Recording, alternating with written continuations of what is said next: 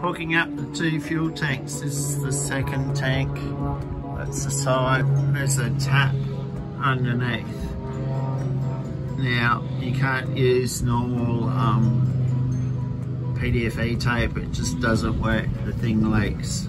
So you just gotta seal it as best you can. But it's fitting from NZ, and you use that and a bit of 1/2 inch hose, because it takes 1/2 inch.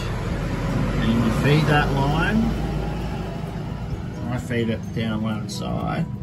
I think I can get around here underneath.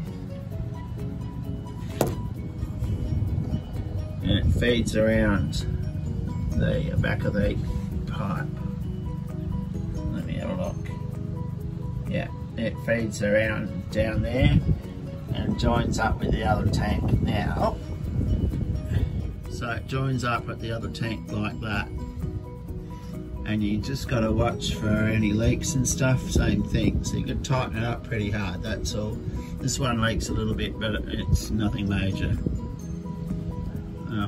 More leaks this one than the back tank.